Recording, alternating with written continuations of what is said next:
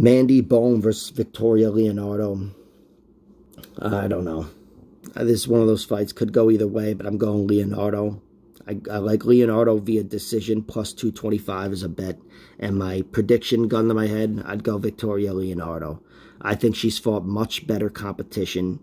And her record is deceptive. You know, you're not going to find Manon Fior on Mandy Bohm's record. Mandy Bohm had that one tough out against Ariane Lipski.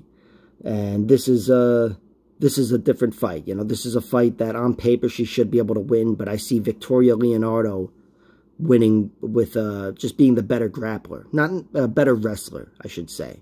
She's going to be bullying Mandy Bohm. I'd like to see her bully her. I know there'll be a lot of clinch work, but if she can hit those takedowns, if anybody's going to hit takedowns, I think it would be Victoria Leonardo.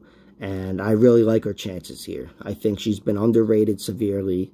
And she's a tough girl. She's been put away a few times, you know, but those are some of the top prospects. The hell's her name? Melissa Gatto, whatever. And Mandy Bohm, I don't think she's one of them. One of those top prospects. So, Victoria Leonardo is my prediction.